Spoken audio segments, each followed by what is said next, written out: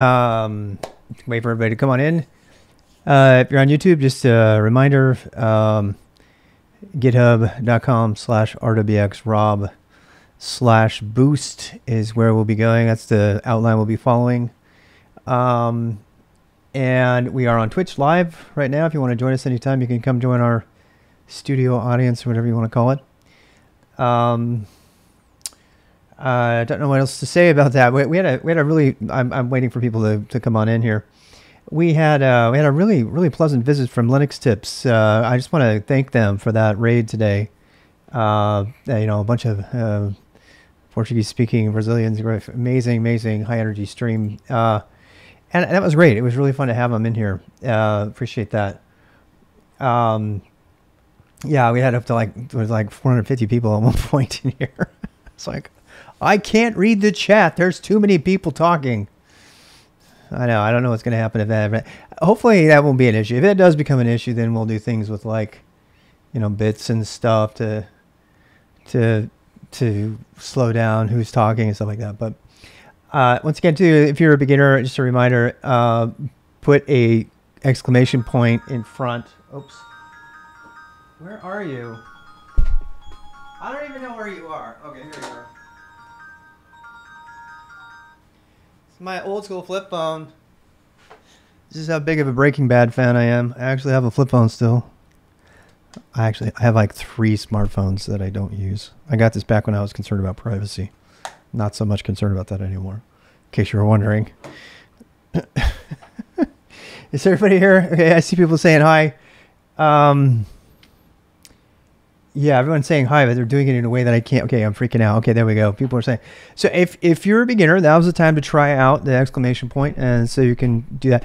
Eventually, I probably will have a couple commands in there. I might even give in and show you the active current song and all that stuff. And that's all I'm going to say about that. So I'm going to jump right into it today. We have 90 minutes to talk, and we're going to be talking a lot about. I'm going to close up all these fun things. Watch cow. Yeah, if you want to see me coding on the new fortune cow thing, we're doing that on stream too. So what are we talking about today? Well, we're talking about JSON and YAML. How about that? JSON, YAML, etc. And I know that's a sort of a boring introduction to probably the most important structured data of our time. And today I've been spending a lot of time going around looking at other things. I actually was kind of annoyed by YQ, which we're going to talk about in a bit, because of some of its internal problems. So this is kind of fresh on my mind. But so what are we going to do today? We're going to be spending the whole time parsing. We're going to look at all this stuff from let me actually put this in the boost outline. I don't have an outline for today because I'm falling behind. All right, so we need to talk about use YQ.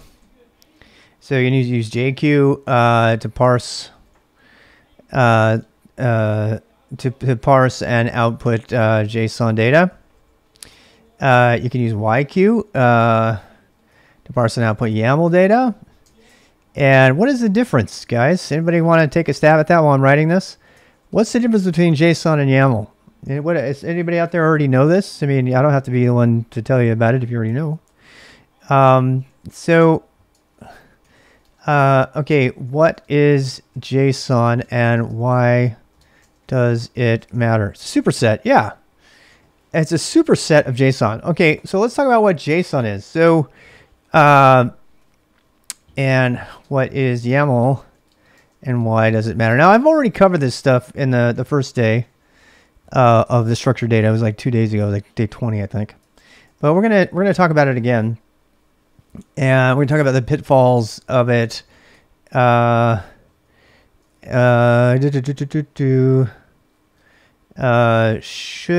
about this? How about this one? We'll cover some of the more controversial topics today. Including one I really railed on. Should I use JSON 5? Spoiler alert, no. No, run screaming. Run for the hills. Okay, so stay tuned for that justification. And so let's just talk about this for a little bit. What the fuck's JSON 5? JSON 5, no. We're not going there yet, Juan. We'll go there at the end. We'll go there at the end. I discovered this today, actually. And we have to talk about JSON schema. Okay, so let's talk about, let's see, use JSON. Let's just say JSON. I'm trying to put this in the outline. In case you're wondering, the ones are all, marked down. They increment automatically when it gets rendered. And the other stuff is I'm trying to put it either in question form or in the form of what would go into job posting. So, I can use YQ to parse out, and yeah, that would be something in a job. That's why I'm wording it that way. Use JSON schema to define domain model and data schema and schema. We'll talk about what is schema and what the hell is a schema. How about that?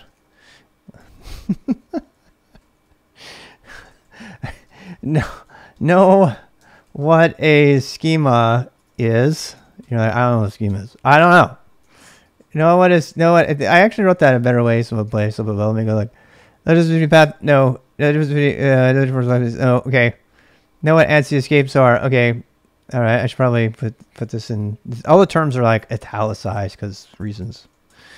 All right. So I'm all over. I know, but it's more fun this way. So it gives you time to catch up. Do you have a command line? Because you're going to need it. All right. So if you're wondering what to do right now, install JQ and install YQ. All right. So let's do that. Install JQ. Okay. If it's not already on the system, just use INI. Baloney. Don't use INI files. How's it going, Philo? Install JQ. So make sure you know how to do this. It's actually, they're not this similar. So if you want to run ahead for the day and you want to get, you're bored of me talking, go do that. All right. Know what a schema is. Let's see. I don't know. Know the definition of schema. Know the definition of domain model. This is something we probably should talk about in the larger, umbrella of data in general, but domain modeling is a thing. And so, yeah, that's going to pretty much cover it. Again, what's the boost for? What's the purpose of the boost? The purpose of the boost is to help you know what you don't know and what you need to learn. It's not to help you learn at all. I'll definitely, and to cover the things that are not particularly covered well any other way. So it ends up being kind of full of tips and tricks and things like that aren't covered elsewhere because that falls within the purpose of the boost. So if you're just the first time here, you're like, why are you not covering the whole thing? Because I'm not going to cover the thing. If you go read the man page or the help for JQ, I don't need to show you that, right? I just need to show you that it exists and why it matters. Okay. So that'll save us all time, and then you guys can go through and do the rest. So let's start with JSON. So let's actually do that search, shall we? In fact, I'm gonna be fancy here. I'm gonna copy this. I use my mouse. Oh my God, we're gonna copy links like that and go check this out. So let's read what other people have to say. What is it and how it works? What is JSON? JSON is short for JavaScript Object Notation. One of the worst names ever given to a thing is object. JavaScript object confuses the crap out of people, and we're going to talk about that. As it went to the store information as easily organized, accessible matter. Okay, that is a bunch of gobbledygook that if you're a beginner, you have no idea what that means. So we're going to unpack that. But we're going to talk about where it came from. Okay, JSON's introductory, blah, blah, blah. You can go read all these guys on your own. All right, so Doug Crockford, I talked about this a little bit before, but Douglas Crockford, JavaScript fame, the definitive, what is it? No, that was the definitive guy. It's a different guy. It was the good parts. And he defined the specification for JSON. So what is JSON? I'm actually going to go over JSON in my way really quick with you. And the reason is because I want you to, when you look at JSON, I don't want you to get bogged down in all of the fancy definitions and stuff like that. The rendering options aren't available again. Sorry, I'm going to have to finish this video without that. I really am sorry about that. There's nothing I can tell you about I should have checked, but that's what I get for doing it on a Saturday night. It would probably take us 10 times to restart to get that. That little side note, by the way, is me complaining again about Twitch not giving us multiple transcodings, and so people have to watch at 1080p, and that's it. Fortunately, I can't. I don't want to stop the stream again. It's never a guarantee that they're going to give you transcoding, but after this, I'll try. All right, so let's finish up. Apologize. Maybe you could watch the video afterwards if it's a problem. So here's what JSON looks like. So let's first of all go into a temp directory to play around here, and we're going to make a JSON file. So let's do a basic JSON file for, I don't know, let's do, I mean, we could do anything. Let's just do people. How about that? So we could say people.json, and it's not JSN, unfortunately. Some people do that, but it really isn't. And it just isn't. Okay. So the simplest JSON, the simplest types in JSON, I'm going to net it out for you really quick, are a string. So we could say like, Rob, okay. That's a string, there's double quotes, has to be double quotes. Don't you dare say you can use single quotes in a JSON 5. Don't you dare say it. All right, because you're never going to use JSON 5 because you're a smart person. All right, so next we have numbers, right? So like about this, we'll do my age. I'm going to do 53. 53 whole years, young. And then what? So let's do, can you do numbers like this? Certainly. So 3.14, or I don't know. What should we do? Like 1.5. That's fine. I don't care. That's a thing. They're both numbers though. Okay. As far as JSON is concerned, these are the same number. They're same type of number, I should say. That's significant to people who know about languages already, because those are very distinctly different numbers in most languages. But those are both numbers. Okay. And then what? Then we have Boolean. So true. All right. So in fact, for this one we could use what is the value of pi?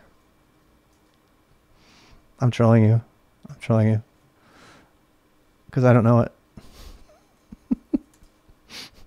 I told you, every time that comes up, I always remember Brady. Brady had it memorized to like 60 places or some shit. Anyway, so here we go. Brady, we got 3. So that's fine. So let's actually, so that's it. Okay, so you have this. This is not a valid JSON file yet. Okay, but I really want you to understand these 3 basic data types. We talked about data before. And we spent a lot of time on this, but again, repetition is good a little bit. So if you're just coming to this for the first time and you're seeing JSON, the reason I teach JSON to people before anything else, is any languages other than Shell, is because it helps you understand data types in general. So like you'll understand data, the most basic data types across the board in all languages. And this is going to become relevant a little bit more later when we start to talk about why JSON matters. It's the lingua franca of web-based applications communication and data storage and transfer and stuff like that. Not storage, but in some sense at rest, flat files and things like that. So you're probably using, if you've used VS Code, if you're using anything right now, you probably are using JSON in some sense because it's capturing these things for you. But these are the 3 major data types to remember. Now, there is a problem here because you're like, Mr. Rob, I know there's more than that because there's at least 2 more. What about all those curly bracket things? Okay. Well, the curly brackets and the square brackets are 2 additional types. Again, this is not a valid JSON file yet. We're going to make it that way. So the first is an array. So these are collections. If you come from Python land, you probably have heard the word, you probably heard the word, are you using .jsn? Really, Juan? Oh, well, okay. I mean, I don't know. Maybe people use JSN. It's back and forth. People use YAML. I have no opinion there. I think I would like to use .jsn too. I don't know. I've never seen it that way in production. All right. So here we go again. There's 2 more data types. These data types are both collections. And you know what, you say what you want about Python and positive and negative, but one of the great things about Python is it's very precise in how it names things. I love that. I love that about the language. So it calls these things, what does it call them? Anybody know? We got Python people here. What is it called when I have this? So, okay, what is that? In Python, what do you call that? All right, so what do you call it in Python? Python, it's a list, right? Good. What is it called in C? Does anybody know? What's it called in C? This is why JSON is so important, because it unifies all of this. So in C, what's it called? An array. Yeah. I mean, that's one of the ways it's called. I mean, there's lots of things it's called. If you can get one, it's called an array. How about Java? How many different names for this are there in Java? Is anybody fortunate enough to have done any Java programming? I mean, we could go on and on and on. By the way, in Python, what's the difference between that and this? We're going to do Python later, don't worry. But this is not JSON at all. I just want to show you. What's the difference between that? Been a while since I used Java, but you remember that? Yeah. Vector. Yeah. Vector. So, a tuple. Okay, that's right. Yep. So that's a tuple. So a tuple is the same as a list. The only difference is it's immutable. That means it can't be changed. That's it.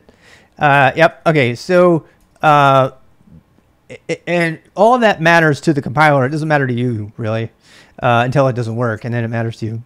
But the base idea, what I'm trying to get at here, is that this idea of a list, and I love Python's word list, even though it's usually not the word I will pick, because programmers don't normally call them lists. It's almost always called an array. In Go, there's an array, and then there's a slice, and a slice is an abstraction on top of an array. And that, in order to understand that, this is why we're learning C before we learn Go, because you'll understand it once you understand what's going on with C. Tuple, I don't know. You can say tuple if you want. I probably said it wrong. I don't know. I don't say it that much. So tuple, it's a tuple. Anyway, this. So what does JavaScript call this, by the way? So actually, let's do that. What does JSON call lists? I think they're called arrays, because it is JavaScript vector list. There you go. It is called an array, vector, or list, or sequence. Sequence. There's another one. The sequence, right? Since data structures support JSON, it also supports blah blah blah. So because JSON came from JavaScript, officially this is called an array. I think it is called as array. Yeah, I don't know, man. I don't know. It's like, I hate that they have a million different names for these things. It's like, why did you not just call them one thing? Ordered list of values, data types in JSON. Skip object. Don't you look yet. We're going to cover that next. That's an object. We're going to cover that next. Array. So it is an array. Okay, there we go. We got the definitive answer right there pretty quickly. Okay, so the next collection is what? The next collection is called a what? I don't think there are more names for a data type than this one. This one has got at least 8 names. And the name that JavaScript has chosen is the worst of them. It's a dictionary in Python. You're right. And I like dictionary. Why? Because a dictionary has what? Name. Okay. Name. There's a key. Key colon value comma. You hear that? Memorize that. Sing it. Key colon value comma. Key colon value comma. Key colon value comma. Key colon value comma. That's how you'll always remember it. All right. Key has a key. There's the key. Colon as a value. It has to all be in quote. Oh, it doesn't, I mean, if it's a string. Key colon value comma. Key value thingy. And you'll notice this one, see, my VI is giving me some help here. It's like, you can't have one on the end unless you use JSON 5, which you're never going to do because you're smart. Okay, so I can't believe they did that. I really can't. All right, so key colon value comma. Now, there is no comma here, but if I did another one, right, I could do that. I could put name, I could put age. How about that? I could put age. So you can guess what, you can tell where this is going, right? And you can put likes, by the way, these don't have to be uppercase. In fact, they usually aren't. I like having mine uppercase, but in JSON, it's very rare actually to see stuff in uppercase, but I don't care. I do it because it reads better in its YAML form. So how about this? Likes pi, and I'm gonna tell you something here. Use dashes. I don't know, unless you don't want to. You just use underscores. You do what you call. I don't care. I'm not gonna be mad about that. Where's the comma? I know. Give me a second. Give me a second, okay? Likes pi, true. Did you see what I did there? Pi. I'm having fun. 3.14. According to this guy, this is the value of pi. All right, comma, comma, comma. Uh-oh. Last one is a no. I have a trailing comma. Can you really? They're all following Go. Go was the first one to add it. Go was the first language to make the trailing comma mandatory. Yeah. You know why, by the way? Because this. If you want to reorder something, people are reordering stuff all the time, and they're introducing errors all the time. And so they made it mandatory in Go. It's the only language in it. Everybody else is trying to be cool, like Go. So yeah, including JSON 5. I have a problem, Houston. Why is this one on? I've done something incorrectly. Oh, wait. This is a number. That's a number. There. Okay, better. Gotcha. All right. So, there you go. So, lots of fun stuff here. This is called what? What's it called? In JavaScript officially, this is called an object, which will forever confuse those of you in object-oriented programming. But in JavaScript, this is an object. In JavaScript, this is an object, like in every sense of that word in object-oriented programming. And we won't get into it, but JavaScript is a prototypical-based object-oriented model instead of class-based, which actually gets you closer to the original object-oriented program. Jim Coplien, Cope as affectionately called, in one of his many videos. He's one of the Agile Manifesto original signers. It's really funny. He asks everybody, is there anybody in this room who knows how to program in object-oriented programming? And he's totally trolling them. And somebody raises their hand and goes, what do you use? And he says, Java. And he goes, Java is the only language you cannot program Java object-oriented programming. Maybe you can write class-based programs, but you can't draw object-oriented programs. And he goes, and he follows up on that and says, I have to talk about this because object, right? And after that, he says, is there anybody here who codes JavaScript? And they're all like, I mean, these are C++, Java, Objective-C, maybe whatever, small talk people, and the JavaScript people raise their hand. He goes, you might have a chance at writing true object-oriented programs. I'm like, what? Blew my mind. So prototypical object-oriented models, which we haven't even got to yet, and your eyes are glazing over, I'm sorry, but the craziest thing is some of the greatest minds in computer science actually think that JavaScript is closer to true object-oriented programming because it allows the models of the objects to change over time. Because what? Objects in JavaScript are just these things, dictionaries, right? Now, dictionary is the Python term. As I said, this up here is a list, otherwise known as an array, otherwise known as a vector, otherwise known as a sequence, otherwise known as whatever. This down here is most commonly known as a map, Python calls it a dictionary. A map is a shortening of hash map, and a hash map is a data structure that you'll probably learn how to make on your own in C in your computer science class and data structures and algorithms. Even though you should never make your own, you should always use the ones that already exist because they're too error prone and you'll do it wrong. But learning how to make them, so making this work, you'll see that C doesn't have either of these. You have to make them. I mean, there's libraries, of course, but C, the language, doesn't have this. So there has to be an algorithm that helps you decide how to look it up. It's like a miniature database. A hash map is very much like a miniature database, and that's why dictionary, I think, is probably the most appropriate term, even though I don't do that. I usually call it a map. So let's give all the terms for this. Object, as JavaScript calls it. Map, hash map, associative array, Associative array is another name for this. An associative array is an array that has an association, a name, right? And in other languages, this thing over here can be anything. It doesn't have to be a string like it does in JSON. It can be whatever. And I kind of want to just prepare you when you go into this for the rest of the boost, and maybe in your computer science classes and stuff like that, so you don't get blindsided by all these different terms for the same thing. But I think that covers pretty much all the names for these.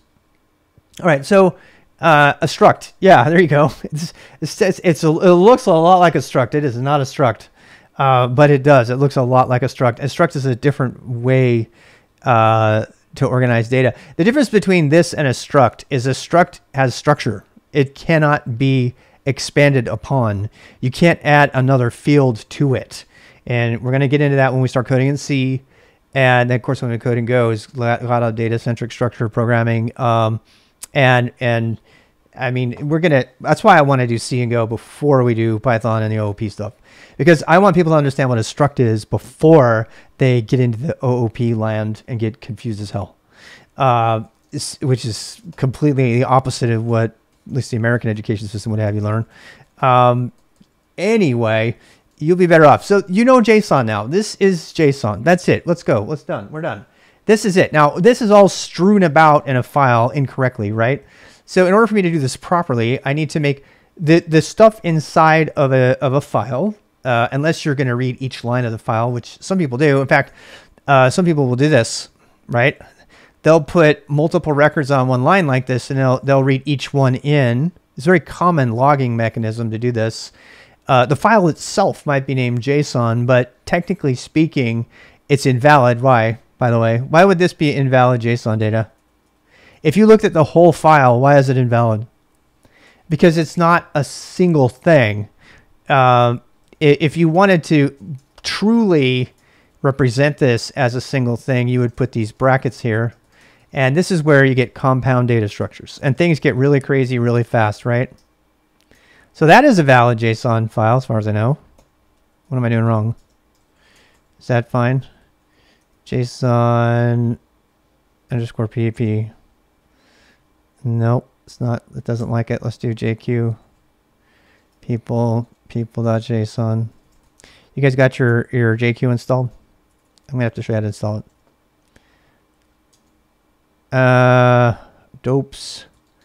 Dopesy. Uh-oh, I have a problem. There we go. Oh, it worked. All right. So apparently that's okay. See what I'm saying? And you're going to see how this, because we're adding structure to the data, it makes it just pretty much like a database. So this is valid, right? You'll see this. This is actually very uncommon, though. What's actually more common is to see one file that's just got everything in here, right? And I mean, I could actually watch this. This is fun. I'm gonna pretty print this from the without leaving VI. So bang bang, JQ dot. That was cool, huh? I know you like that. You want me to do it again? Right, watch. So let's say you got this really ugly JSON. It's like all over the place, blah, blah, blah. Oh my God, I just was like, blah, I was being lazy. Yeah, and you want to clean it all up. Okay, bang, capital G, JQ dot, boom. Yeah. All right, so JQ is your friend, I'm telling you. You can actually write some cool vimrc on save events that will automatically clean your JSON up for you every time you save. It'll just make it beautiful every time. It's amazing. I don't have any of mine active right now, but that's something you can do. If you want to do it on demand like we did, you can also do that. It's another great way to do it. So, so there you go. That's it. So this is the most common thing is to see a map. Okay, now, so let's go back to what we're working on here. So let's get rid of that. So why does JSON matter? I think I already covered this, but JSON is everywhere. You want to see Pokemon? You guys ever see the Pokédex? Have you ever seen the Pokédex? So, let me give you another example. I'm trying to give you yeah, here's one. So there's Bulbasaur. There's Bulbasaur as JSON. Don't you love that? Right? So let's do this. Let's do, let's see if I can remember how to do this. If it's been a while. HBS. Well, you can look up the weather. You can look up like, what is it? API.github.com/users. There. Ha! Pulled that right out of my head. All right. So there. Remember I said that everything talks? So GitHub and a lot of these big sites, they're actually not web pages. They're not websites. Underneath, they're all JSON data. They're just data, and you just get presented the front end in different ways. And if you know how to get to the underlying data, you can do all kinds of amazing things. For example, let's say we just wanted to see, that only gave us, which one did they give us? How many of these did we get? Oh, wow, look at this. This gave us all the logins. Do you guys want to, okay, so watch this. Let's see the first one. See, the first one is login, right? So let's go look at all the logins. Let's see how many we can get. I'm going to run out of things. So let's pipe all that stuff in, right? Let's pipe that to JQ and say, I want to see all the logins. Oh boy. Index array string with string login. Damn. Oh, wait. Okay, let's do this. We have to do this. We have to make it dot login, and then you have to put this quotes around this. This is it. We're going to learn this. Just give me a sec. So I'm trying to show you that. Look at that. There's all the names. So in one command line, do I have to make my case for the command line anymore, people? Really? Do I have to make my case for the command line any further? I mean, I didn't even think about this. I just pulled out. I'm not trying to brag here. I'm trying to tell you that once you learn the command line in the curl and the Unix way of combining things, I just got a list of every login that I'm allowed to read. Now, you know, obviously it's a paged thing, so I'd have to read several times. But I just did the whole thing. If I put a -r in here, I can put that into a file, and I can say I don't know, GitHub users, I guess. You know, and I can VI GitHub users, and now I have a list of the first users. Majobo, by the way, is Tom. He's the first user, apparently. User number 1. It looks like it's in the order of when they were added, too. That's kind of cool, huh? But that, I mean, but this, whether you want the weather or you want obituaries for 2000, or, you know, I mean, I know it's morbid to say, but it's all there. You can get anything through APIs. This is why the most important structured data format you will ever learn is JSON. How many people have learned how to do JSON at school? Raise your hand if you were taught JSON at school, officially. I love asking this question because it blows my mind every time.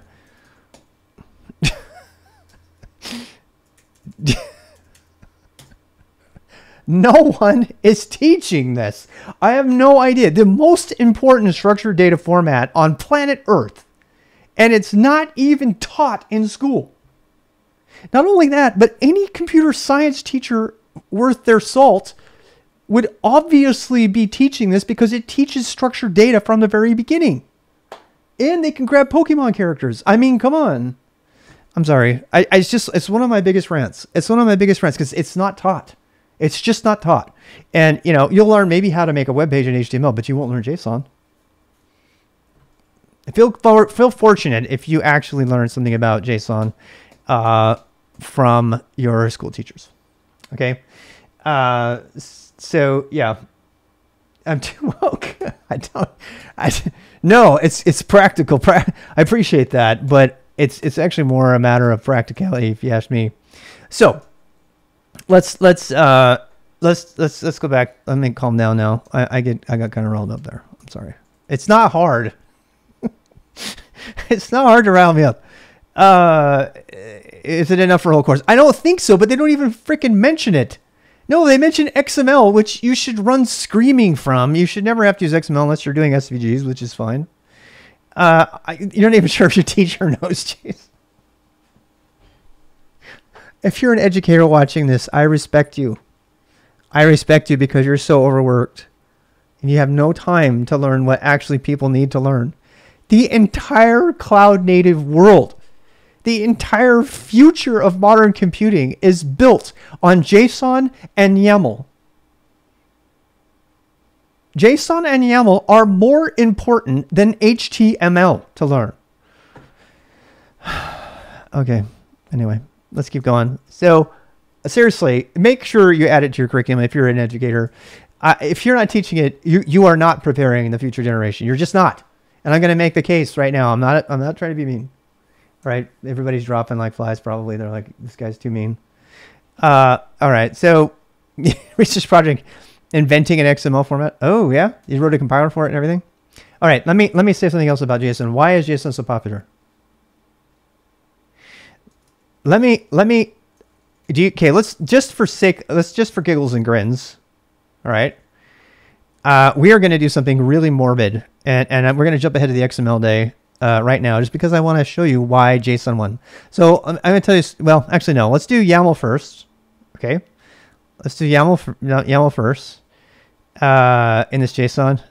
QI, what are you talking about? Oh, null. We forgot null. We forgot null, people. We forgot null. Null is an actual value. I should put that. Nothing. How about this? Hair. Hair equals nil. There we go. That's appropriate. Hair is null. I have null hair. Okay.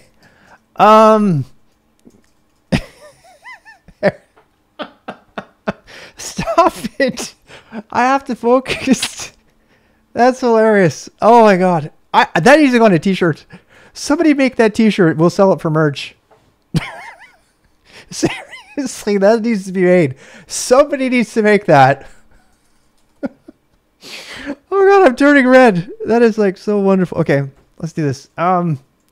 So along comes a guy called Igni. Actually, Greg, are you here? Greg's probably not here. Greg should tell this story because he was really good friends, if not best friends, with the guy who made YAML. And I talked about that yesterday, and he was here to just talk about it and confirm it.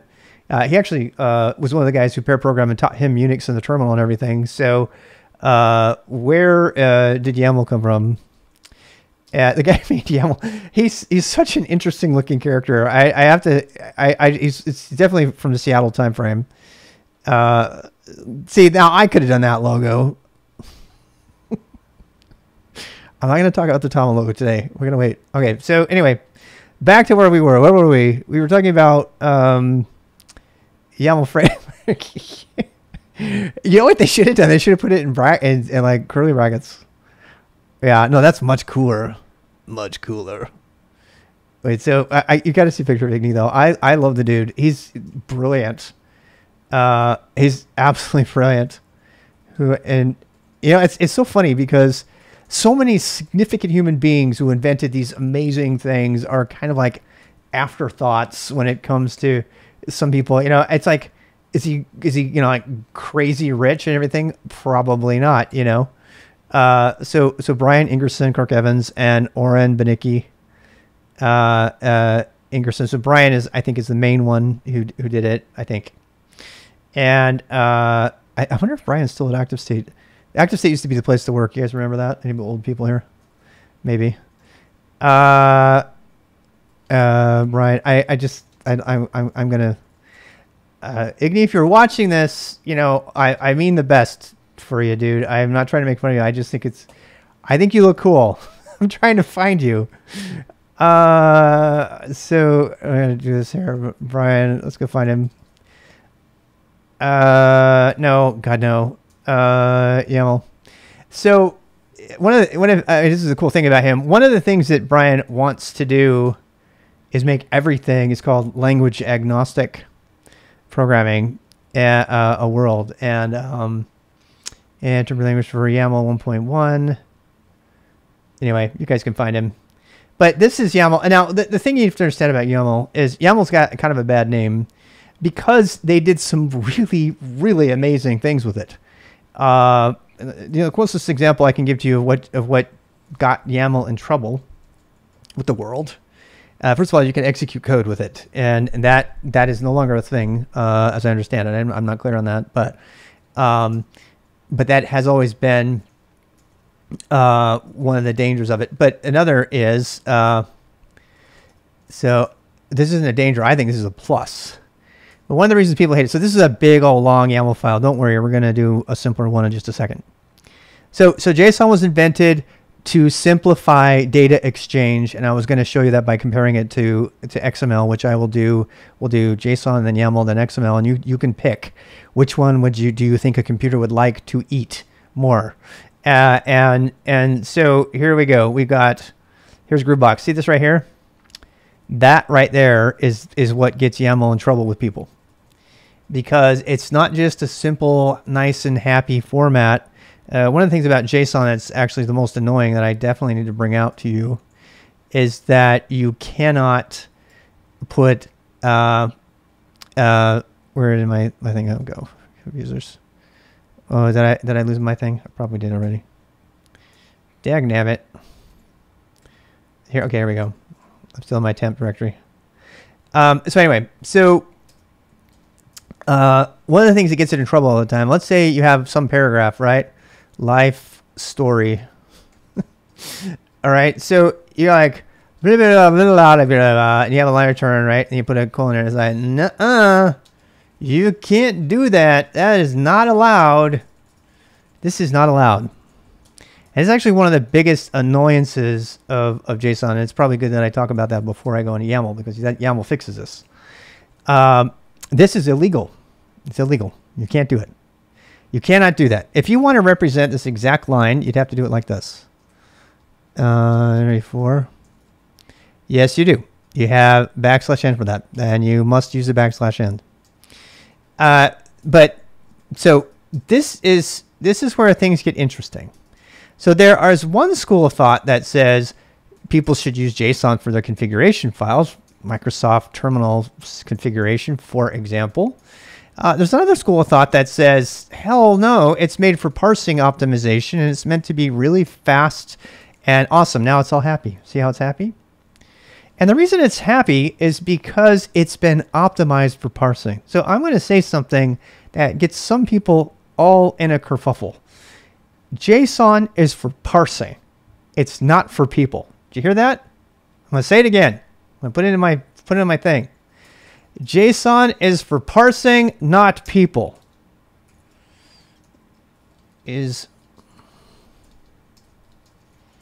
And that is why JSON 5 sucks. Because JSON 5 dares to say, we're going to throw out all of these hyper optimizations that make JSON the fastest structured data on planet Earth. It's physically the most efficient thing to parse possible. For the given data structures that it supports, it is the fastest way to read it. Short of maybe some highly binary formats that we start to see with protobuf, and we're going to talk about those way later. Protobuf and some of these other, binary formats. That's another reason that JSON got so popular. Binaries for CPU, not people at all, right? So JSON is for parsing, not people. Now, people can read JSON, and that's all well and good. The computer's like, yeah, you can read my stuff. I don't mind if you read it. But it is not for people. It never was designed for people. It's human friendly. It's readable and all that stuff. But the very fact that JSON, by definition, puts all of the white space and lines and slams them all together, and usually comes in this form right here, that you can tell, right? Usually it doesn't even have spaces in it. In fact, I can do that with JQ, yeah. Is it -C? I think it's -C. Yeah, there we go. See that? Isn't JQ your friend? I'm telling you, JQ is your friend, people. On Toml, how about I made the logo? Let's start with that. Oh, we're going to talk about that later, Rastafarian. I'm not a Rust fan at all. I'm just going to tell you right now. I have nothing personal against you. I just detest the language at every level, and I can objectively stand by that. But I don't want to argue about that right now, if that's okay. I love Toml though. God knows I do. I spent a long time. I wrote a lot of the test cases for the Toml parser and Tom Pelletier's parser, if you know him and stuff. We have a whole day on Toml, by the way. So Toml's coming. It's coming, yeah. I think, what day is it? What day is Toml? Let me just, so I can I don't want to put you off there. So there it is. Toml's tomorrow. We're going to spend all day tomorrow on Toml and I. Okay. Actually, oh, is it really? Look, that video, it's not fair to judge me on that. Number one, did you watch the whole thing? We'll talk about it later. You don't answer that. Most don't. They don't. At the end, I'm like, so maybe. All right. So anyway, JSON. JSON is hands down the fastest language for parsing on planet Earth. That is also readable by humans. We have to put that in there. Readable by humans, right? I would love to have you back tomorrow, though. We can talk all about Tomla. You'd probably be more up to date on it than I am. I wrote an INI parsing library for Ruby back in the day too, a long time ago. So anyway, we have this. This is JSON. Nobody wants to see it. So that's usually what the computer loves to see, because it can parse that thing. Every time it gets to one of these double quotes, what does it say? Yeah, it just so when it gets to the double quote, what does it do? Let's do what the computer does. Let's be the compiler for a second. It's like, okay, what do I got here? First character, first token. Just be official here, right? First token. Oh, it's a left curly bracket. Awesome. We have an object coming, using the JavaScript term. All right. And it's like, next. Okay, object. Well, that means obviously the next thing either has to be a space or a quote. Those are the only options. It gets to the next thing and it says, are you a space or a quote? It's like, yes. Okay, I'm a double quote. If it's not, throws the error. We're done. It gets to the quote, double quote, and says, we have a double quote. It doesn't say we have a double quote or a single quote. Wasted CPU cycle, right? And it says, okay, here we go. So now I'm in the identifier. Okay, I got it. Double quote. Boom. I got me a double quote. Now there's some other stuff in there. You can actually escape a double quote as a key if you want. I don't know why you would do that, but you can. But anyway, so you can do that. And then it gets here and it says there's a colon. It's like, okay, we got a colon. Okay, get ready. We got other stuff. Now I can do that all the time. The point I'm trying to make is that there is less variation. Because there's less variation in the possibilities, it makes for a much more efficient parsing. And what is the goal? It's for computers. It's not for people. It's for parsing. It's not for people, which means that its primary function is to be parsed. And that again, I'm going to say that is why JSON 5. You know what? Let's just throw JSON 5 under the bus right now because I don't want to talk about it anymore. Hell no. All right. So there is a big effort coming from the clueless web community to make friendly JSON, and everybody's just like going, oh my God. Because it just demonstrates how little they understand about the priority of JSON, which is on parsing, not people. Okay. Now, we're going to move forward now. I want to move forward here. So what is the priority of YAML? What is the priority? And Kubernetes has totally got this wrong, by the way. So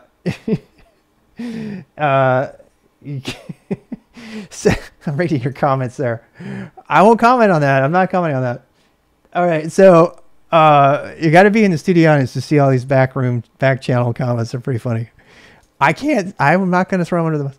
So what is YAML and why does it matter? All right. So YAML is for people first. It's actually for people in programming. I'm going to stick with the P's. It really is. In fact, it's so funny. You know, I'm a cloud native guy now, you know, Kubernetes and all that. And there's this thing that's been running through the popular culture of our community, that when people introduce yourself, I'm a YAML programmer, and everybody laughs at that.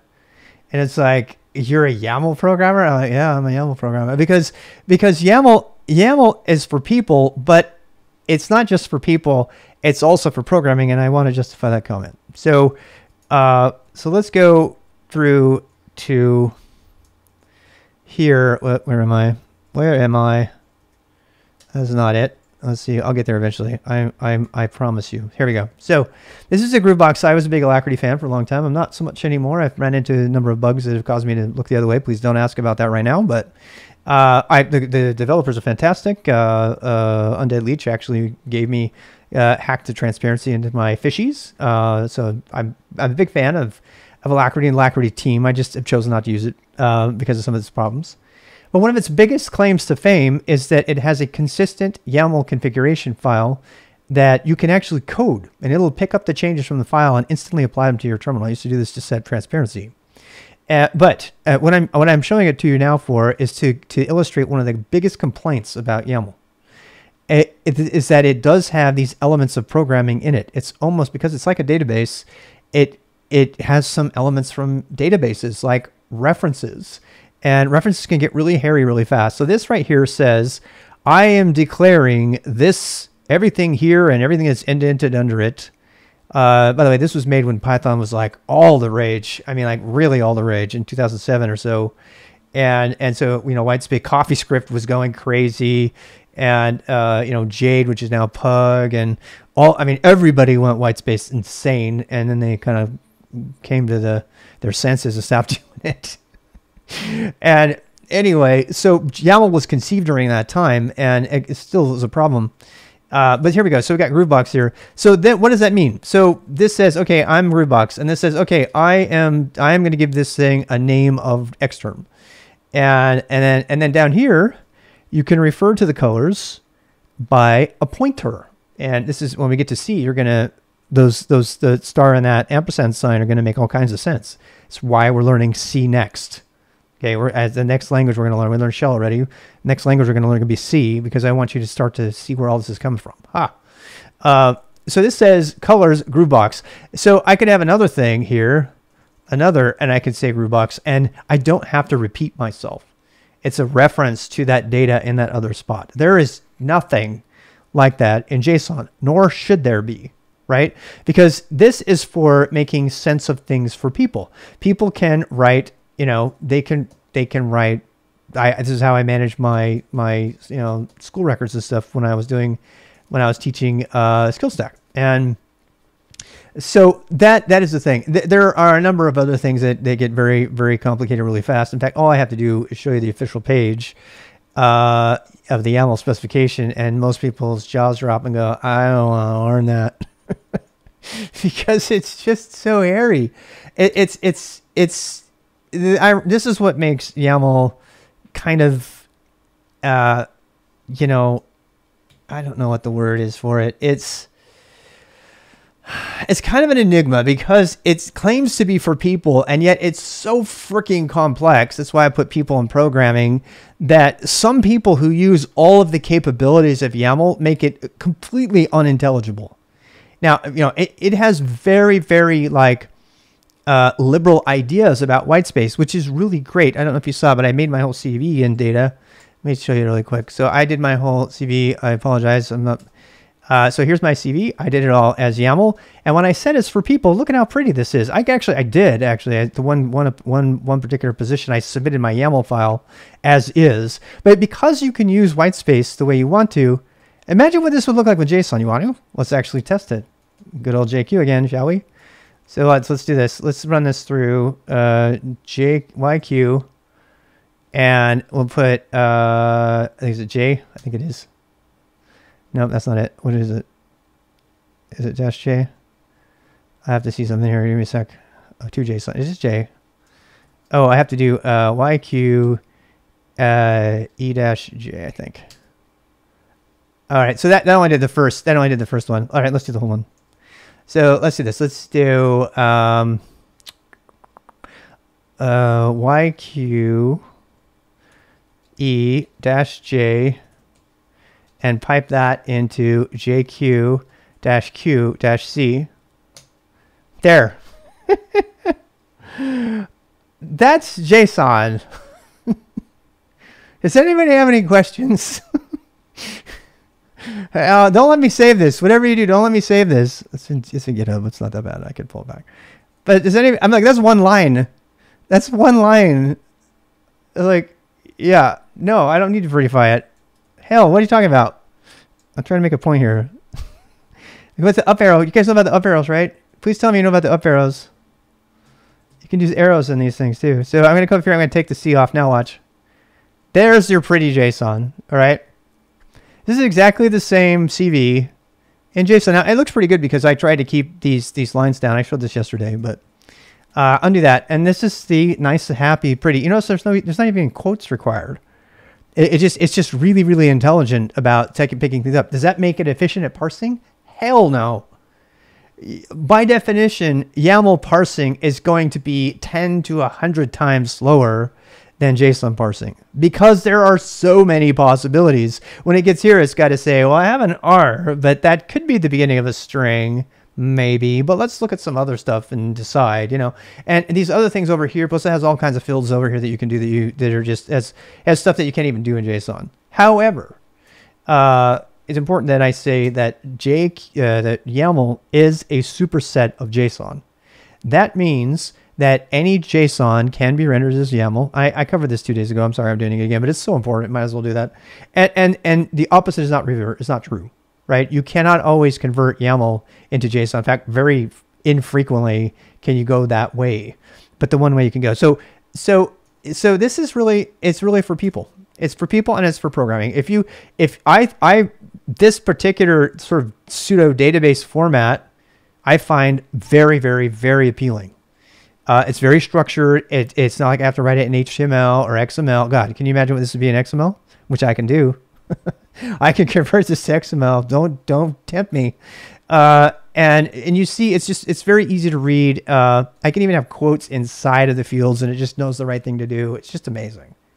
I mean, I got to tip my hat to the guys who. I mean, they could have just stopped with that, but they didn't. They went further and they created what is a very, very complicated specification. And if you go to the latest HTML. You know, it's probably the fastest one here. Where is it? I know you can't see this very well. Relation to XML, terminology, prior art, goals. There's an example section that says simple example. And you're like, okay. Core schema, recommended schema, where is it? I can't find it. That's because I'm using a graphic thing. Full length example, here we go. So here's an example. So they have, you see how it goes? You can have, but see line returns, right? It has support for built-in line returns.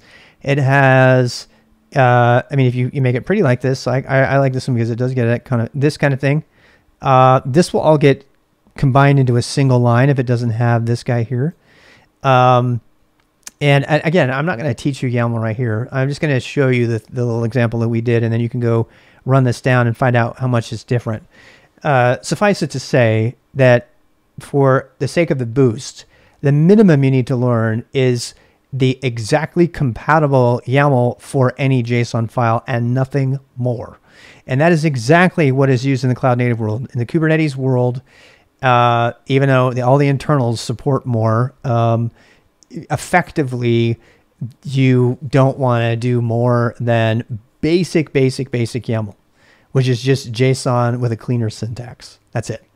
And you'll see this stuff. So you can actually separate files with this. I learned relatively recently, 2 months ago, that you actually don't need this line at all. And it's still relevant. It's still valid. So that's what's up with my CV. That's why I got rid of that. For the longest time, I thought triple dashes was required, but it's not. You can separate documents this way. This is how I'm doing my quotes database, sort of. Actually, it's not separate documents. I'm doing separate records, so that's not fair. But YAML is really, really great to learn when you want to create structured data that can then be used to render a web page or a mailing list or any number of things, and a quotes list, stuff like that. So I love YAML. Now, that said, I hate that YAML was picked as the format for all of Cloud Native because it's just so hard to read. I mean, let's see, Q, get pods, K, get pods. I think I might have some pods in my kind cluster right now. Let me check. I do have a pod. Let's do inspect pods. No, inspect pod client. Anyway, I don't know. Let me. I'm being kind of. I'm trying to decide what I could inspect here for you. It's let's just use that first. Is it describe or inspect? It's inspect, right? I'm still new. I am not even going to lie. So I think it's pod dot, or is it pod slash, guys? I don't remember. Give me an example. This is what I should not do this. I still have a lot to learn. I cannot remember my syntax for inspect. Oh, I was doing nodes. What am I doing? Oh, I want to do nodes. Nodes. Oh, right. Thanks, Rust.Foreign. Thank you. Expecto Patronum. Thank you, dude. It's describe, right? It's not inspect. What am I talking about? Yeah, let's do client. Yeah, it's describe. Okay, so I mix, inspect, and describe all the time. All right, so this is YAML. So you're wondering why YAML is used and everything. YAML is the language. YAML and JSON combined, but mostly YAML is the language of all of cloud native. That means all of Kubernetes, all of Docker, all of God, everything that goes with that. You know, yeah, I think Terraform has its own, has HCL, which we won't talk about, but so this is a big deal. And you can actually do the same thing. We can change the output with -o JSON, and I think, can you not? People do this all the time. I think I did it in the. I think it has to be over here, right? Hey Dennis, we're in the middle of making a video, but you're welcome to join us. So -o JSON, I think. Wait, am I doing it wrong? I guess this one doesn't have it. Wait, maybe it's here. I hate switch commands. Whatever. I mean, let's try it. There are many others. So the other way to do this would be this YQ, right? So now we got YQ E dot as a read-only directory. Wait, what's going on? Anyway, I'm missing some stuff here, but you can pick the stuff out of here. I did it yesterday with my CV, and it was more reliable. So we'll go back to that. K9S to navigate on Kubernetes. Oh, cool. Yeah, that'd be fun to see. Anyway, I don't want to. I'm going too far. The point is that this is necessary. You need to learn YAML. It's the most important thing you're going to learn. You don't YAML and JSON are the most important structured data you're ever going to learn. JQ is the tool for parsing JSON output, which we're going to have 30 minutes left. We're going to play around with that. And we'll use YQ. In fact, let's put schema and data model up here. I'm going to move these up because they're kind of boring, and I want to talk about them really fast, and then we'll end up the day just playing with JQ. Okay. So, what's a schema? Anybody want to give us a one? Let's just do a search. I do this because I want you to practice doing the searches, because RWX, right? What is a schema? What does the internet have to say today? Wow, it's like really thinking hard today. No results because I spelled it wrong. I totally spelled it wrong. How does it spell it right? Did I spell it wrong? Are you telling me DuckDuckGo has no answers for me? Okay, there we go. Schema definition: a diagrammic presentation, a structured framework or plan. A schema is a mental representation. A schema is a cognitive framework or concept that helps organize and interpret information. In the sense of data, there we go. A schema is the structure behind data. That is the best definition so far. So a schema is, the duck is mad, I know, is structured data organization. All right. So I don't know JSON data, JSON schema at all. I have to look it up every time. But what it helps you do, so you guys, back to that one I was using, right? The let me get out of here. Let me get out of here. Let me get out of here. All right, so here we go, right? Remember this guy? Let's clean it up again, by the way. So JQ is your best pretty fire ever. Just send that like that and get a thing. I just get my life story out of there. This has kind of a schema implied in it, right? And you can't do comments. Another thing you can't do. JSON 5 tried to put comments in JSON. It was the stupidest idea ever. But if I'm going to convert this into YAML, right? Which I can do. All right, let's do it right now. Let's convert it into YAML. Yeah, IQ. Okay, wait. Let me see if I can do this. YQ dot 7 lines filtered. Oh man. How do I do it? How do I send JSON data to? Oh, I can just do it this way. I can say YQ E dot 7 lines filtered. Damn. Well, I might be able to, I've never done that. I want to try it. Let me try it. Let me try. YQ E people. Are you telling? But I don't want JSON. I want it as actual. I've never done this. I've never done it. So I'm gonna let you wait while I look for this. In place, update the YAML file in place of first YAML file given. Force print with code, no. Set exit, no. Code no doc, no input, no. Preprint.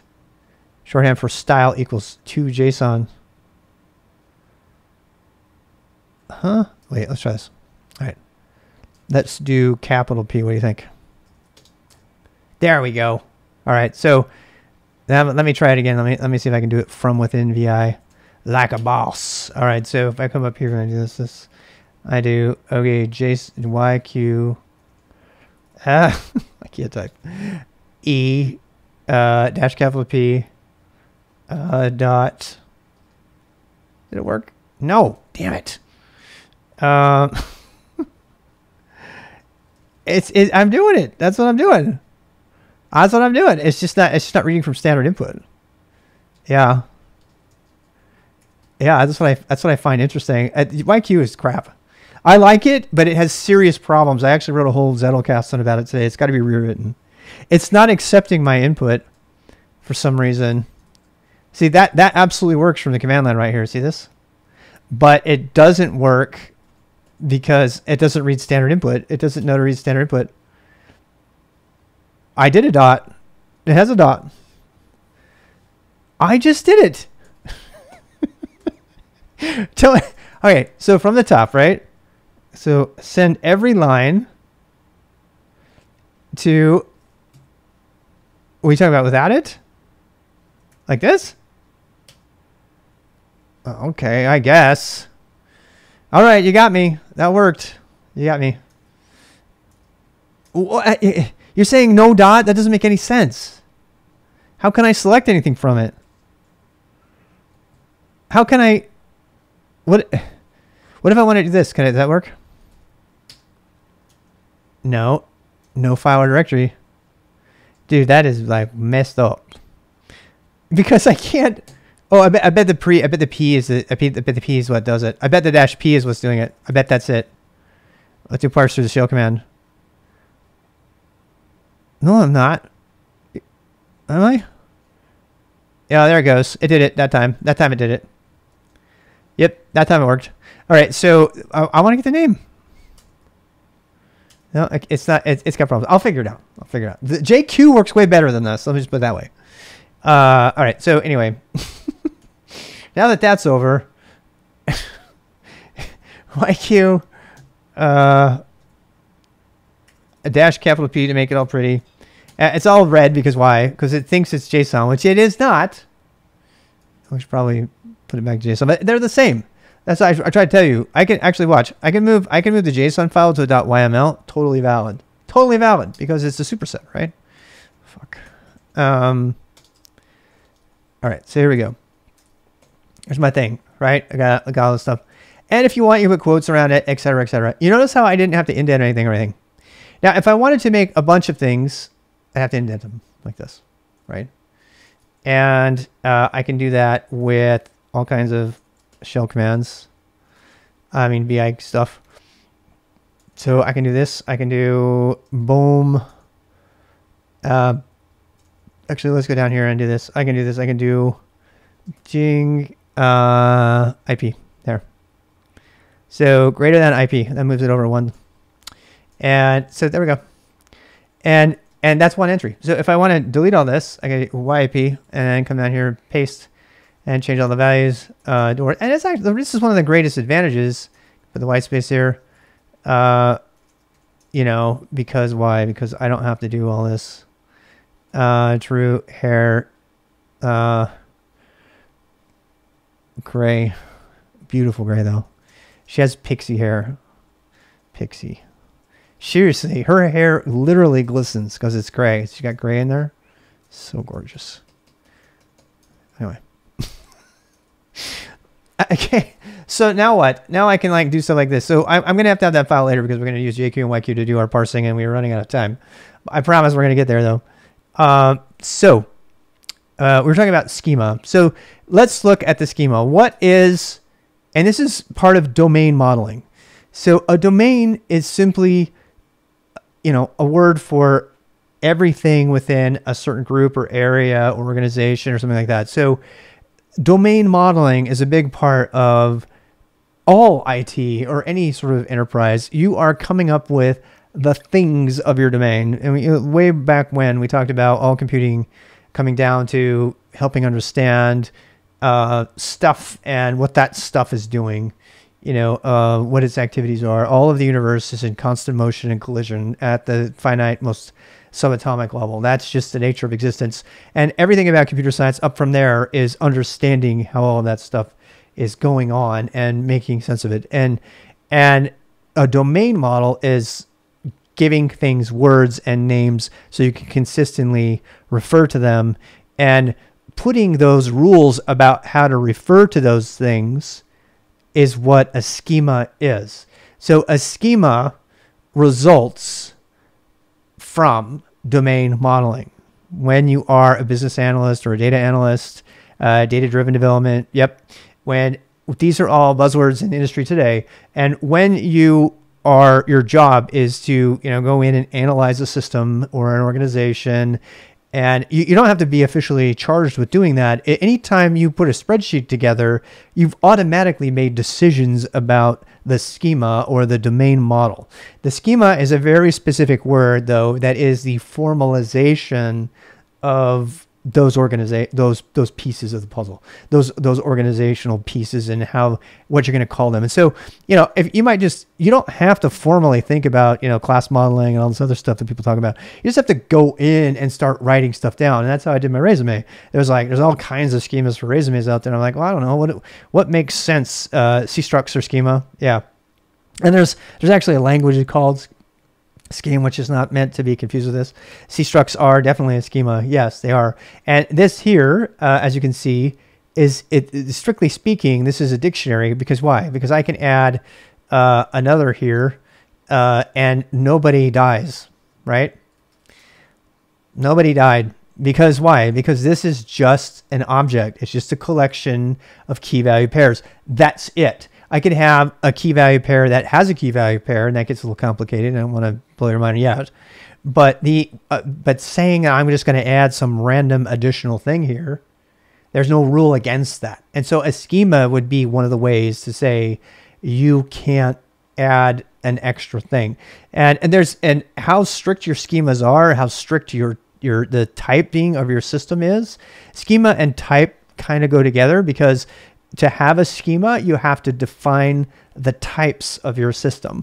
And we've already talked about the basic types that everybody pretty much agrees on, right? Strings, even though in C they're character arrays. And, you know, everybody's got a different name for it. But JSON, its great claim to fame is that it largely codified, you know, the most important data types of sort of a universal schema.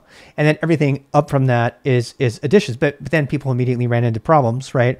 So if you want to exchange your JSON file, your CV file, your YAML file with somebody else, and you want to say, okay, here's my CV, and you're like, well, my CV uses the word occupation instead of employment, you got a problem, because now you don't agree on the schema and you can't communicate because you don't agree on what the names of the things are. Whether it's, you know, whether Bulbasaur and Charmander both have the same number of things or they're different categories, the names of all of that stuff are the types in the schema.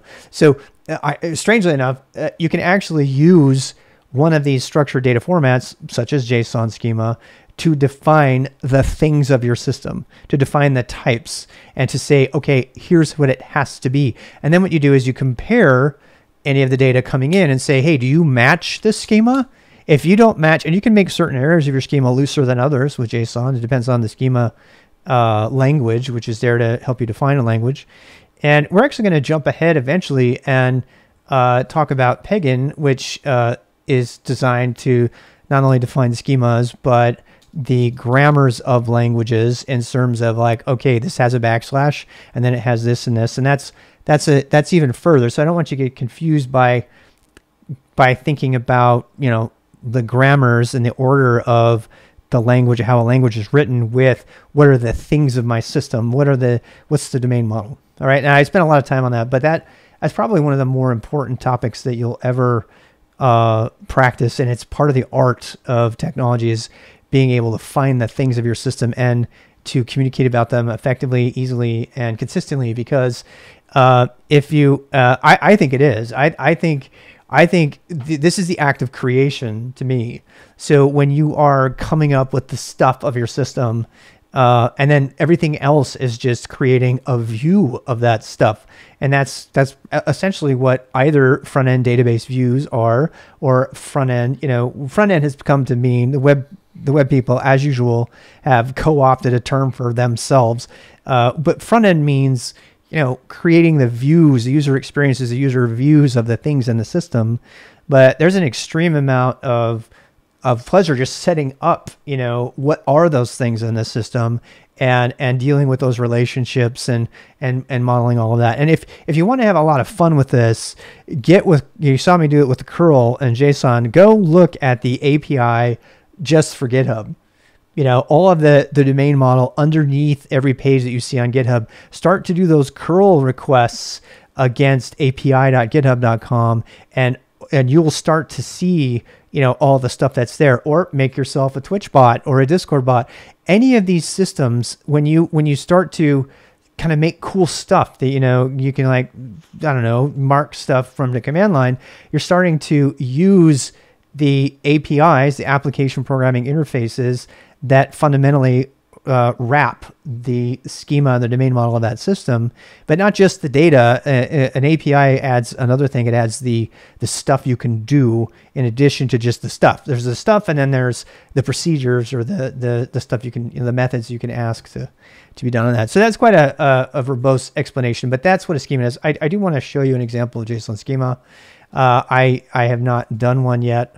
I do think that it's probably a way. XML actually has, when the XML internet tried to become a thing and then died a horrible death, it was really trying to do this. There was actually another movement to do the data web, which was largely based on this. And I personally have an effort called the Knowledge Exchange Grid, which allows you to have data.yml files in addition to readme.md or index.html files, so that you can universally exchange data using YAML, and then pre-declare what your schema is, and just have data.yml in your file. If you want to be a participant in the Knowledge Exchange Grid project, just stay tuned. I usually work on that on the weekends and stuff. I haven't worked on it for a while, but that's a thing that I'm super interested in, because it's more about exchanging just, readable knowledge like in Markdown and index.html files. These days, it's more about exchanging the organization of the stuff. And if you dig deep enough, you can look at that stuff. Yeah, if you want to talk about the Knowledge Exchange Grid, we can talk about that. But it also uses a way to share that data, so you can have, you can control your own search optimizations for the people that you follow, and then set up your own search engine independently using only the people in your circle of trust in your Knowledge Exchange Grid. Plug for that if you want anything. It's Association for Knowledge Work, the Association for Federated Knowledge Workers. AFK Works is an initiative that I like to kick off. I'm working full time and working on other stuff, but that I haven't forgot about it. So Og, if you're watching this, I haven't forgot about you. He's one of my biggest proponents of that whole effort. So anyway, let's go back down to this. JSON schema is the home of JSON schema. Is a hypermedia ready and ideal for annotating your existing JSON-based HTML. I got to tell you, I'm not a fan of this project. I feel like it wasn't really well thought out. However, it doesn't matter. This has become hands down what appear. I mean, this and Protobuf. Protobuf is a much more higher performance sort of API way of defining the things of your system, but it's mostly for defining really fast ways to communicate things that can be parsed really quickly. It's like saying, hey, here comes a really compact message really quickly, and here's its order. Get ready. And it's not for humans at all. It's more, but JSON schema is more about being for humans. You can actually add comments and stuff. And let me see if I can find you an example. So JSON schema, man, they're getting crazy with this. Examples. Let's go look at some. So here you go. You can go look at them on your own too, but So they, you can have keys that have, dollar signs in them and stuff. So what they do is they say, hey, here's these reserved words. Title, this type of thing is a person. What type of thing is it? It's an object. What properties does it have? And it means it has to have a first name, which must be a string. You can probably infer from our earlier conversation about these types. It says, and then it has a description of what that type is. So if I were to write, based on this, if I were to write a JSON schema for this, you could probably imagine what it would be. It would be, let's say it would be title person, type object, obviously. And mine's very similar, right? It would be, I would have maybe age, here we go. Age, type integer. I didn't plan this, but it just works out nice. It would have a description. Description is just for the person looking at the schema. It's not for, and it's not gonna be stored anywhere in the data. And then, is the minimum 0 or 1, one of the really great things about JSON schema, I'll give them credit for, is they do actually add regular expression validation to it. So you can actually say, you can get very, very precise with the possible values by defining them as regular expressions, which is quite a bit of overhead for validation, but it does allow you to provide the rules for what not only is this string allowed, but the string must have 3 words in it. It must start with an uppercase letter. It must be, I'm not done for another 10 minutes. I have 10 minutes. And then you want to walk? Yeah, but I'm in the middle of my stream. Like I care. I gotta lock the door. Guys, remind me to lock the door next time. Are you coming in there? What did you do your yoga? Mine. This is mine. We're talking about JSON schema. And it's like very exciting. Okay, whatever. All right, we'll go walk the dog after this. Be careful, my Frau. She's crazy. I'm not getting all red again. You're making me all red again. Anyway, so can we be done? Okay, so this is it. JSON schema, draft. You have a person. You have an age. Aren't you excited? I don't need to sell that anymore yet. Okay, now I've been doing this for the last 2 days. The human Pomo, she really is. She really is my human Pomo. Wait, Pomo. How about this? Pomo duration 8 minutes. Oh damn. There we go. Now I'm done. I have 7 minutes left. There's my Pomo. I should set a Pomo next time so I can keep track of how much I'm talking. So yeah, I mean, I don't need to. So the only thing left here is to like select stuff. So let me give you an example. You saw me playing with this all the time. Let me just, so I have 7 minutes. Let me tell you what you need to learn and then I'll mess with it. Okay. So, you should probably learn JSON schema or at least be able to know about it and go back to it at some point and say, hey, you exist. Let's go look up how to do you, right? Which I have to do every time. There's no way I'm going to memorize that. You need to know what domain modeling is. You know what a schema is. You need to know, I did that already.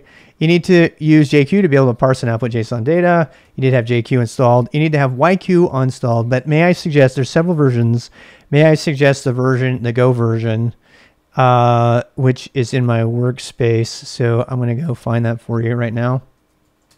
Again, if you're new and you don't know and you want to just download my workspace, you can run the workspace anytime with Docker run -it -rm rwx rob/workspace, and that will download. It'll take you a little bit to download it, but it's smaller than it used to be, and you can get a standard. You can get a version of my namespace if you want. I mean my workspace. But in here I have which file I got for this, so I'm going to go find it for you. And there's no doubt this is the best of it. It's not anymore. It's only 1 gigabyte now. It's 1.2 gigabytes now. I know that's still big, but it was 3 gigabytes before. Yeah, I know. I'm not proud, but it's a workspace. It's a workspace. It's like compare it to how long it would take you to install your full Linux distro, because that's what it is. But you get the fishies. Exactly. We have to have priorities. It's got my search thing in there and all kinds of stuff. So Mike Farah, I don't know how to say it. This is the one you want. It's written in Go. It's really fast. It's got the most support. It's still got really big problems. And I don't know what else to say. That's the one. That's the one you want to use. So let's go over the slight differences between JQ and YQ. This is the gotcha. So they're not one-for-one compatible. Their selection criteria are, however, I'm going to give you a really quick sampling of that. I've been doing it all night, but so the first thing is we have here we have. Let's go back to our sample. All right, so we have our people here, right? So if it was, let's make it JavaScript. Wait, let's do this. Let's do or JSON. YQ E dash J people. All right, so let's dump that into a file. We'll call it people. You should know how to do all this. We covered this many days ago, but people.json. So now we have a, you know what, somebody out there is going to be happy I'm doing this. Now they both have 3-letter suffixes. Yay. JQ. So JQ, you have to have the selection criteria. You have some options first, of course. The only option to really keep in mind is R. R makes it raw, so you don't get the quotes and stuff. If you're going to use it for anything in a script, you probably want to have raw in there. But and so yeah, if you want to do JQ, dot means everything starting at the top of the tree, and then you just give it the file name, or you know, cat it in or whatever. Why are you not so happy? Am I in the wrong place now? Why are you not file completing? Okay, there we go. So, and it does a nice color. It's like your built-in pretty printer. You probably want this for sure. Now, if you do -R, you can do no color. If you pipe it, it automatically turns the colors off. But anyway, so a couple things here. First things first. Unless you're doing something really, really simple, this is the #1 gotcha. Again, the purpose of the boost is to help you get around the gotchas. This is so to select all of an array, or to select item #1 from the array, you would do that. Problem is it's got problems. It sort of looks like it's going to work until you do stuff like this. Yeah, I mean that's tending to work really great, but it doesn't always. I'm going to give you a gotcha right now. Surround the stuff in single quotes before you get burned, because you will eventually get burned by not doing that. So always that's my first rule. Put that in the boost. Put that in your, where are you? Oh, not you. Where are you? Where are you? 2. I'm gonna put it here. Always surround query in single quotes. And double quotes are used for other stuff, so stick with single quotes would be good. Same goes for sed or any other language parser. So if you get rid of that, it'll do it for everything. Now that's cool. And there's another query method for JSON called JSON filter. What is it called? JSON path. And JQ roughly approximates that. And if you're a cloud native person, you kind of have to pick where you're going to invest your time and your mind, whether you're going to learn JSON path or you're going to learn JQ. I really strongly advise you to learn JQ because it applies everywhere. JSON path is only supported in a few isolated cases by the application itself. So all that stuff from Cloud Native, Kubernetes, and everything can be parsed out. You can go get the individual fields that you want. So yesterday I wrote a script to download all the all the stuff with namespace equals app, and then we ran the Helm 2 to 3 migration script on it. And to do that, I did this. I did a JQ. And I call that which name it was. You see those quotes are kind of annoying, right? So this is where a -R comes in. And so then you get your -R and you can isolate it right down to the thing. And then you can for loop that stuff, right? So you can do for name in backtick if you want, if it's in a script. Do echo, I don't know. I mean, you could printf even. Printf, I mean, let's just echo it. It already echoes, right? But name, I mean, you don't even need to do that. There's a better way to do this too. So I'm trying to make a contrived example for you. So, but you can actually do that with this. You can say this. You can say, I want to have name. This is so cool. I really love this thing. I got to tell you. Isn't that cool? Isn't that cool? I mean, I love that you can do that. I love that you can just add stuff to it, and it just gets it. It's just not confused. And it's just so stinking cool to me. My FOMO is over. So YQ is exactly the same. It's just that you have an E here, which I think is a bug. I think they should have made that the default, and then they could have got rid of that command. And then you just do the same thing, but you do YAML. And oh boy, what did I screw up? I don't think it has full support. Because srule, you know what's funny? I changed it. It was JSON, and then I put JSN because somebody complained because I used 3-letter suffix on YAML. It's one of the biggest religious debates in all of like structured data. So I just learned something today, that YQ is crap and can't do what this does. Or can it? Maybe I'm going to eat my words here. I don't know. Let's see. Oh, I did it. Huzzah. Yay, I take it all back, YQ. Let's be friends. So look at that. JQ. Let's do the YQ. YQ. JQ. Same thing. All right. There you go. Hey, JSON is JSON. I have never, ever, ever heard of anybody doing JSON. In fact, the official... Okay, we want to end on a good note then? Okay. The official... This is usually what you're supposed to have. And actually, I think JSN is in conflict with something else. And according to the YAML creators, YAML is the way to do that. But the Cloud Native Kubernetes people thumb their nose at that and support both. And frankly, you don't need the suffix half the time. You're piping from something else anyway, so it doesn't matter. But there you go. I feel much better ending the day like that. That is the way both authors of the specification intended their suffixes to be. So I'll let you guys fight about that. Meanwhile, I'm going to go ahead and keep doing this because this is fun. I like it. Let's see, watch. JQ, JSON. All right. So what do we do? Let's change it to something else. You know, you can do all kinds of things. You can put stuff back together. You can loop. It's like the parser you always dreamed of. And it deals with the most important data.